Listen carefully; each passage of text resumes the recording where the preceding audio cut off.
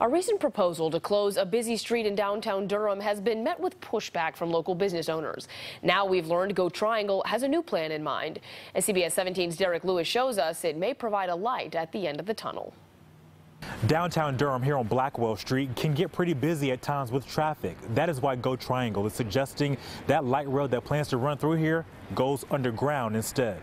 It's the weekend. Several people out enjoying their Saturday and traffic at a standstill on Blackwell Street. Traffic always seems to be getting worse instead of better. Neil Benefield tells me businesses take advantage of that. This area has a lot of different startups that depend on that flow through traffic. Initially, the plan was to close a portion of Blackwell Street for the 18-mile light rail route that will run between Orange and Durham counties. However, officials with Go Triangle tell me they've submitted a new proposal to the Federal Transit Administration for the light rail to run underground. I've learned that will keep Blackwell Street open and eliminate interaction between the railroads, car traffic, and the light rail at street crossings. I think that'll be a good idea to put it underground, that way traffic can continue to flow and it won't stop as much business from flowing within the area. Go Triangle tells me they're still planning to have a stop at Blackwell Street, which Gloria Dorsett says is good for people like her who work downtown. You have people that travel to Durham that work in different areas, and that could also help them out. I was a commuter once, so I know how it is to commute